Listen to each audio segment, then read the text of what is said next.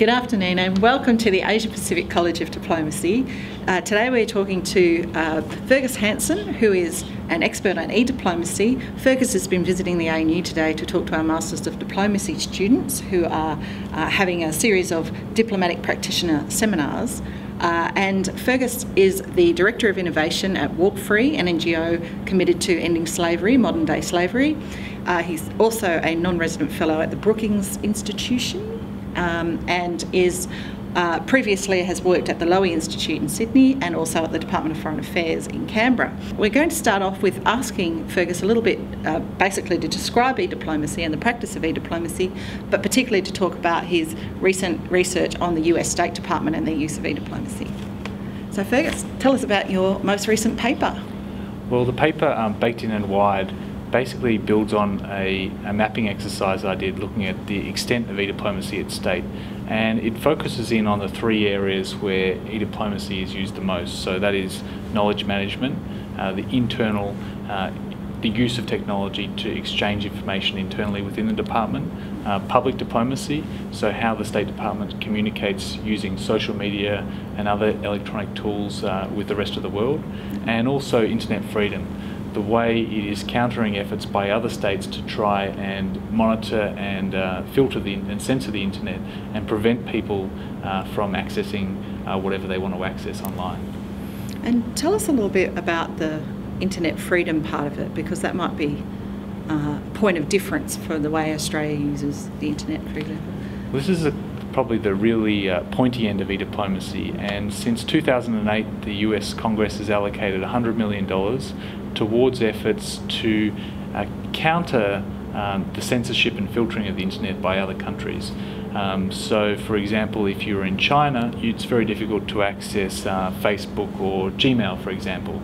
And so they developed tools, not just countering China, but all countries that filter the internet, tools that individuals and activists can use to communicate with each other without being observed by government officials or security forces, and that they can keep on communicating if the government tries to shut down the internet.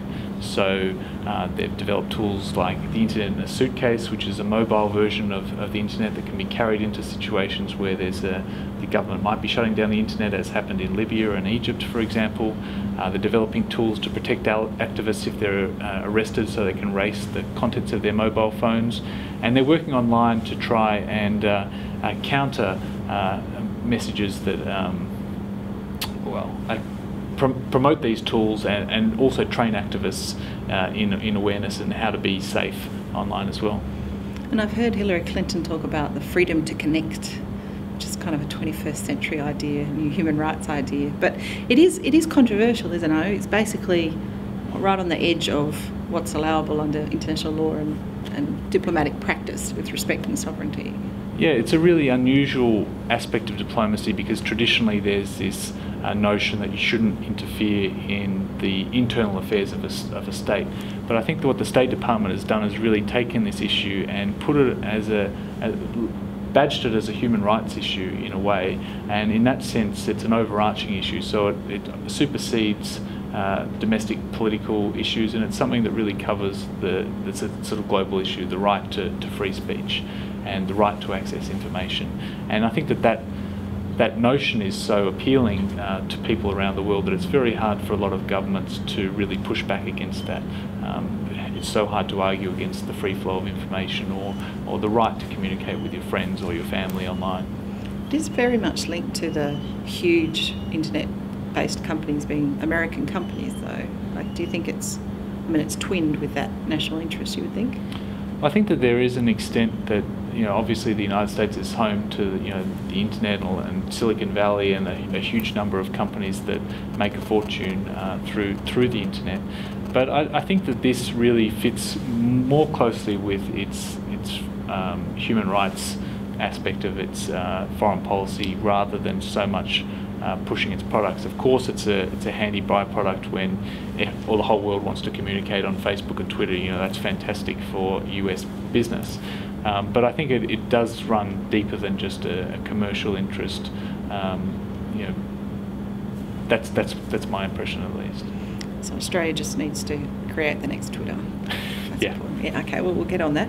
Now, I'm interested in, is there any lessons from the US State Department and their use of e-diplomacy in any of those fields, maybe not the internet freedom one so much, but the other two, knowledge management and public diplomacy, that would help the Asia-Pacific region and maybe the Australian Department of Foreign Affairs and Trade?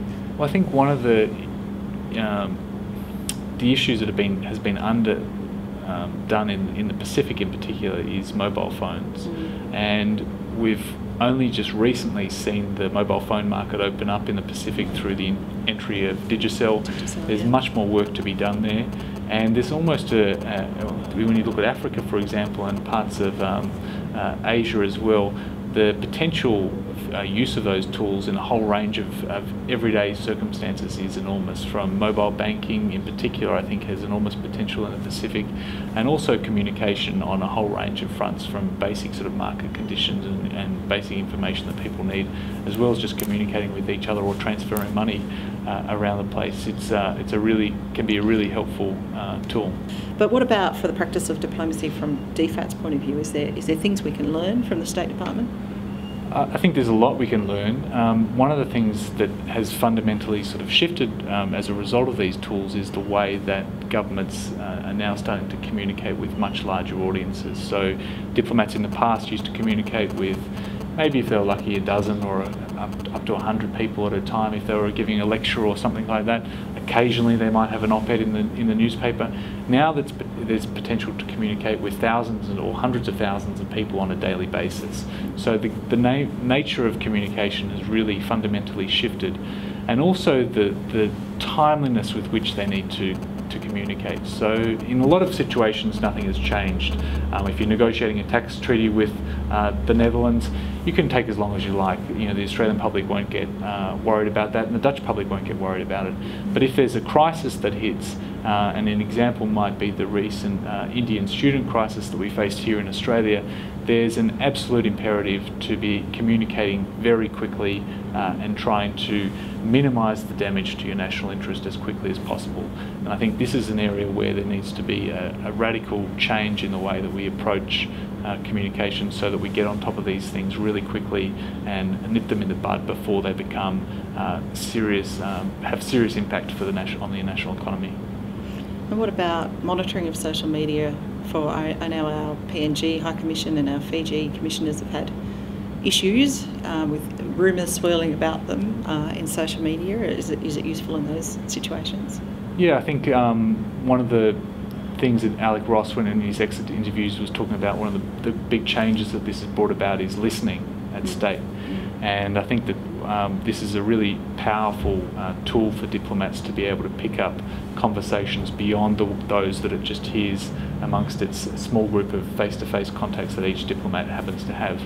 This is a real opportunity to listen in on a whole range of conversations across a whole range of areas, and to really get information very quickly, rather than having to see it percolate through in traditional media or through to senior interlocutors. So there's a lot of opportunity there, I think, to really monitor this in a if not a scientific way, at least in a way that sort of captures key influences and allows you to pick up on things very quickly that might impact the national interest.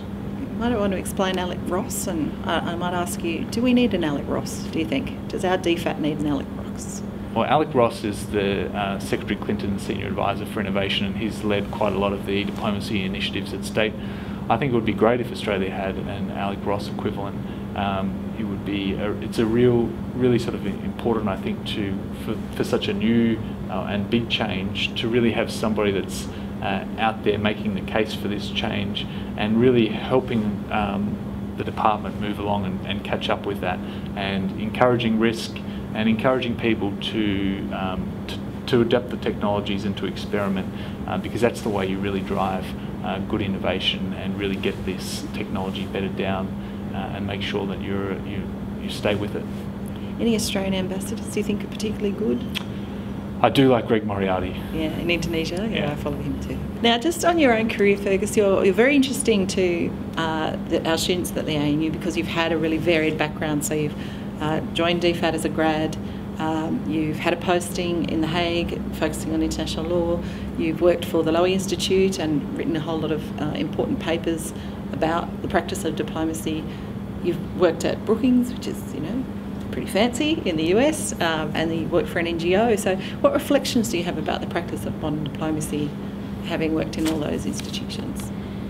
I think that what I really like, well, what I've sort of picked up through that experience is just how important it is to bring different experiences into diplomacy.